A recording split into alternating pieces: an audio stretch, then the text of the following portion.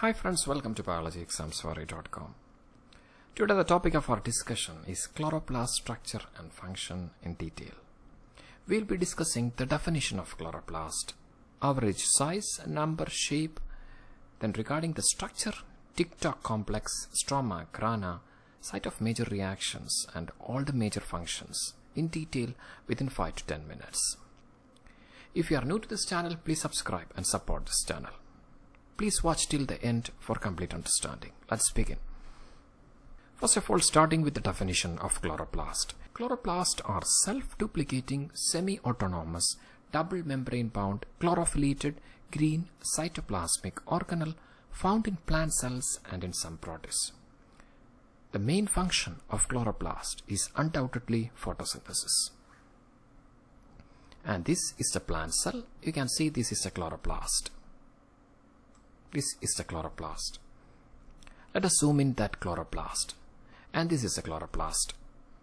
Chloroplasts number, size and shape vary in different plants. Average size is 5 to 7 micrometer in diameter and 1 to 2 micrometer in thickness. In Spirogyra and Chlorella, there is 1 chloroplast per cell. In the case of land plants, mesophyll cells often average number of chloroplasts is 20 to 40. Shape mostly spherical, it may be cup-shaped. In the case of algae like Zygnema, it is stellate or star-shaped, whereas in the case of Spirogyra, it is ribbon-shaped. Moving into the structure of chloroplast. Chloroplast consists of a proteinaceous fluid-filled matrix which is called a stroma. It is a double membrane bound organelle. There is an outer membrane and an inner membrane. Outer membrane is semi-permeable. It is permeable to small ions but not permeable to large proteins. Both membrane is having translocon complexes or channels for transporting proteins or larger molecules. It is called a stick translocon in inner chloroplastic membrane, whereas TOC complex in translocon in outer chloroplast membrane. So this membrane has certain channels that allows the transport of proteins from and to the chloroplast. Then stroma is a metabolic center. It contains double-stranded circular DNA, water, proteins, enzymes, lipids, etc. That is why this organelle is called as semi-autonomous, as it is having its own DNA.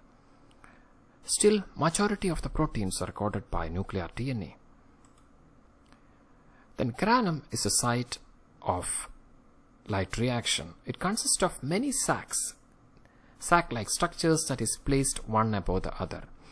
This sac-like structure that is placed one above the other is called as granum, and the individual units are called as thylakoid.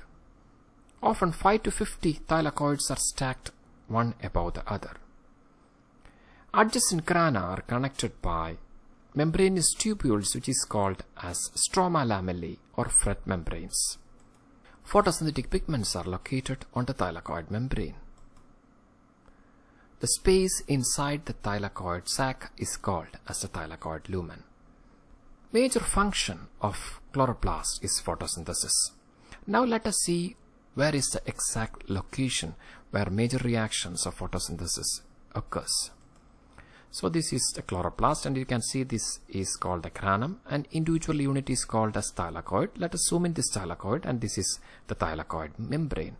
Thylakoid membrane, you can see there is photosystems, then electron carriers. Pigments are located on the thylakoid membrane. Therefore, the site of light reaction is thylakoid membrane. And you can see this is a thylakoid lumen. The space between this membrane is called as lumen, where photolysis of water takes place, or water splitting takes place during non-cyclic photophosphorylation. And the ATP is synthesized towards the stromal side, and that is utilized to run Calvin cycle. So Calvin cycle or dark reaction or light independent reaction takes place in the stroma. Major function is photosynthesis, providing energy and carbon for all heterotrophs. Then it is a semi-autonomous organelle with its own DNA, ribosomes and translation mechanisms. It is coding for some proteins required for chloroplast itself. That is why it is called a semi-autonomous. Then it is involved in plant innate immune response.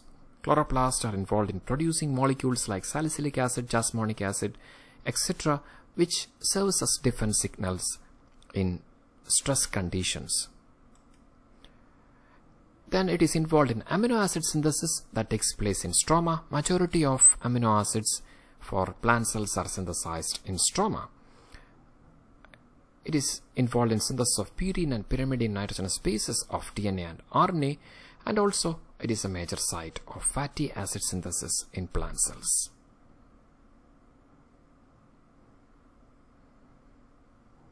These are the major functions of chloroplast. Hope you understand the concept. Thank you so much for your support. Please subscribe, share and like.